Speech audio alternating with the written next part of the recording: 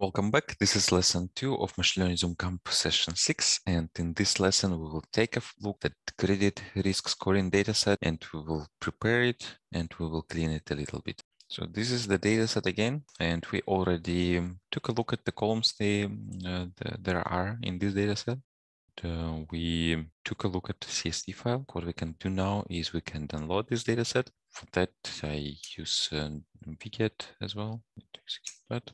So now it downloads the dataset, and so this is how it looks like. We already saw it in the previous video. So we saw how this looks like, and this head, by the way, if you don't know, so it just looks at the first 10 rows of a text file and just shows them. This is a Linux tool. So if you're on Windows, you might not have it, but this is the same as dataframe.head in pandas, but for text files. So it shows what kind of information we have here in this file. And let's load this with pandas. CSV. I check if I imported pandas actually. So it's CSV data, and then let's write it to data frame. Then it shows us the first 5 rows, and we can already see that for some of the variables. So first of all, they start with capital letter. We can lowercase this, but what we also see that some of the categorical variables like status, home, marital, meaning marital status, records, job, what else? Yeah, these variables. So they are categorical variables, but they are encoded as numbers. So 1, 2, 1, 2, 2, 3, so which is not very nice. So we want them to contain text to understand what this status 1 is or what this marital 2 is, and so on. So first, let's lowercase the column names. We have seen many times how we do this. So now they are lowercase. So now we need to figure out what to do with these categorical variables. And if we go to the original dataset, there is some R code that shows how to pre-process this data. You don't have to understand R, but let's take a look at this.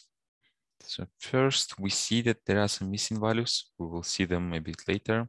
So these missing values are coded as a bunch of 9s. So we need to do something with them. Yeah, so here they are working with categorical variables, and here they say that, so for status, there is status that is good, and then the status that is bad. So meaning I think good is no default, bad default. And since it's R, and I know a bit of R, in R indices start with 1. So here it means that 1 is good and 2 is bad. And the same with home. So 1 means rent, 2 means owner, 3 means brief, I think it's private, then ignore, parents, and other. So parents live with parents, other, I don't know, something else. And we have 5 variables like that. So now let's see how we can translate this R code into Python, how we can translate these numbers into strings. So let's start with status. And for that, we can use the map method for series. And what map is doing, so it takes in a dictionary, and here in this dictionary, we map every value from the original data frame to some new value. So for example, for 1, we say it's okay. For 2, it's default. It's actually, I think there is also 0. Yeah, so there is 0. So let's say for 0, it's unknown. So I'm not sure how R exactly deals with zeros, but let's treat this as unknown, and then we get a data frame like that. Here, now we simply write it back to status. Now, if we look at our data frame, this is what we get. So we get the status, and now it's not a number, it is a string. We have some text here. So let's make it a bit nicer. So status values, we'll put this in a dictionary. Status values, yeah, just format a little bit like that. Now we will use the same code for changing home, for changing marital status, for changing records and job. Actually, if you did the homework for week 4, when we were talking about evaluating binary classification models, this is the homework, and we already used this data set. And here we had some preparation, and I wrote here that we will talk about this data set a bit later, and now it happens. So yeah, we're on week 6, and we are using this data set now. And let me just copy this. So I don't want to type it. So there's a lot of code here. So we already did, we process status. Now we do the same with home, marital status, records, and job. So for this, if we look at this, so home, rent is 1, owner is 2, private is 3, and yeah, 1, 2, 3. So basically we translate that R code into pandas. Let's execute that. And now we have all the categorical variables nicely decoded back to strings. So now it's easier for us to make sense what's going on here. And then the numerical variables like seniority, time, age, expenses, income, and so on. We're not doing anything with them.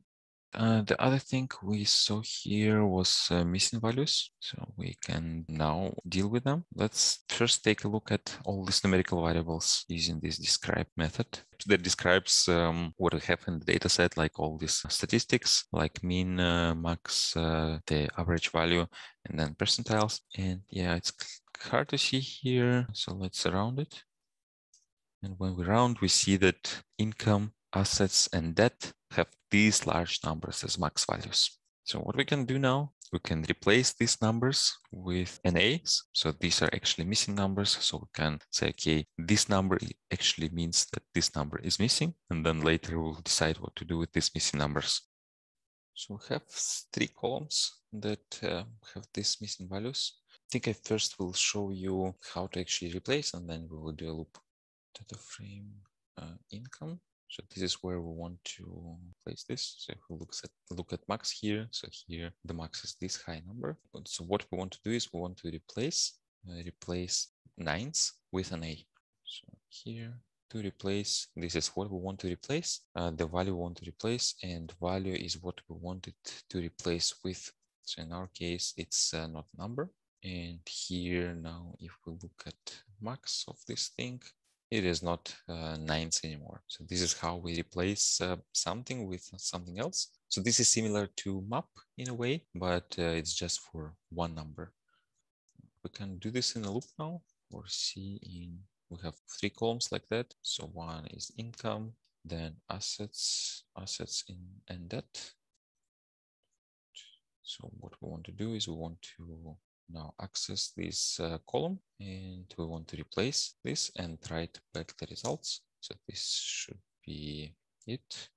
Now let's rerun this. So copy this, let me rerun it. And now we see that these nines are gone now. So we don't have them anymore. And remember, we also looked at the status variable, and we saw that there are zeros, meaning missing values there as well. So let's see again, status. So we have this one unknown. So this is pretty useless for us. So what we are interested in OK and default values. So we're interested in cases when customers defaulted and when customers were fine. And this, it's not clear what to do with this. So we can simply remove this from our data set. So we're interested in all records that are not unknown, which is OK and default. And this is how we can filter this out. Somewhere here, there's this record that we removed. And somewhere here, the index jumps one record. So it's like, for example, 50 and then 52 immediately because one record is removed. So I don't like this. This is like, you don't have to do this, but I want to keep it sequential just to have less confusion if we need to do some debugging later. We will not need to do this debugging in this session, but this is just a habit I have. So let's do that. What else we wanted to do? So we also wanted to do train validation test split here. So let's do that. You have done this multiple times by now. So from scikit-learn, model selection, import train test split. And then what we do is we first split our data frame. So we leave aside 20%. Let's select some random state, I don't know, 11. Here the result is data frame full train and test. Then we repeat one more time. We get data frame train and data frame validation. We split the full train data set.